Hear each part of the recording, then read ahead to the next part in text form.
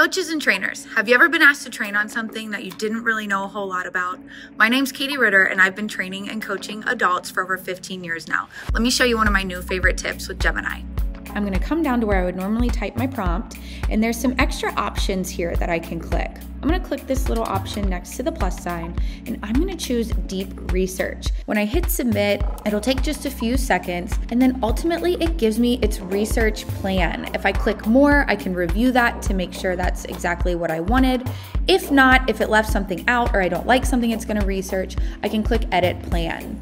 If I'm good to go, I'll hit start research. Once deep research is finished, it opens up your deep research on the right, giving you the full report, and it cites every single website that it investigated and included in this research report. Now, there's a number of things that you can do, such as creating a web page, an infographic, or an audio overview, but what I like to do for this purpose is actually export it to a Google Doc.